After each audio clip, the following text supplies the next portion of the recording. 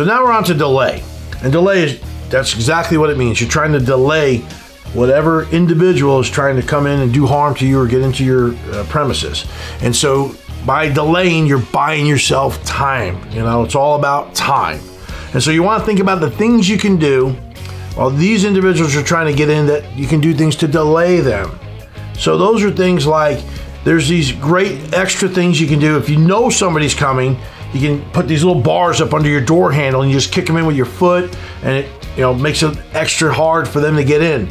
You have those little wedges that you got to hold the doors open with. You can put those on the other side of the door, kick them in a little bit. That helps from them not trying to get in there. There's even these devices that if you kick it, it flips up, and now it's like you've seen those out there in those road barriers when cars are trying to get through a gate and they just hit a button and these things fly up. It's you know, going to help prevent that door from opening. You can have furniture that I had in certain positions around the home that I can knock over and put, like, almost barricade the door if I had to.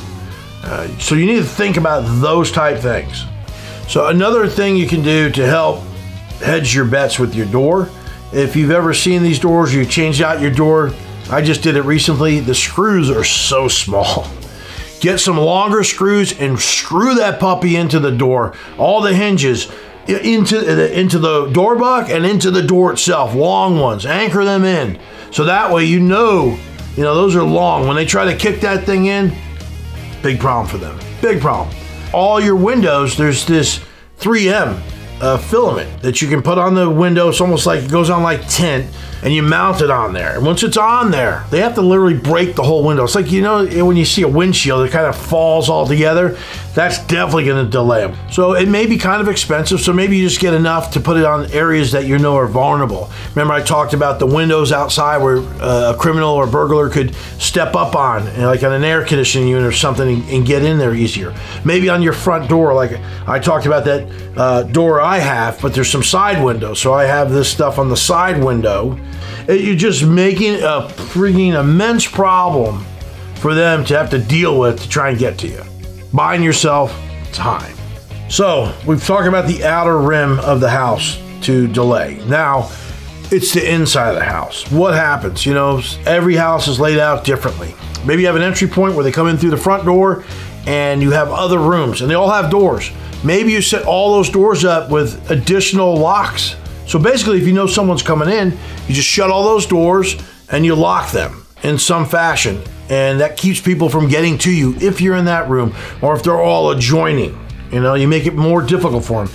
Maybe a lot of hallways I've seen have interior doors, and you lock them as you're moving about. You're going to want to have a safe room somewhere. Now, you might not necessarily be able to afford a major safe room. If you can, great. You may have some area in the basement that you're going to designate as your safe room. Maybe another room inside the house. That room, it doesn't cost a lot, but you do what you can to make that the safe room, and that's the last spot where you're going to round everybody up and get ready to move into the next D. You can put deadbolts in there. You can put bars. Again, you can move a nice big Cheshire drawer or a wardrobe or an armoire and push it up against the door, and then have, you know, another dresser up against it. So you're barricading yourself in. I don't like to give up all the dressers because I like to I have very heavy wood furniture. So most of it's made out of like heavy oak or something like that. And that way, what I have is I have defensive positions within that room. If I'm at my last, you know, I'm at that point of defend and they're coming in, I'm going to be at, you know, crossfire points. Everyone's going to have a weapon and we're going to be behind cover. So when they come in, you know, they're in the open and we're all behind something to protect ourselves. Where is your safe room area?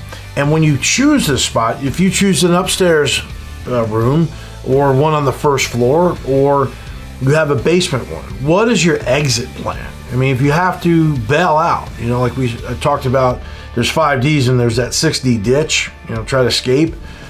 You don't want to cut off any of your exit points unless you're in a very bomb sheltered, hardened safe room that you know nobody's getting in there unless they brought C4, okay?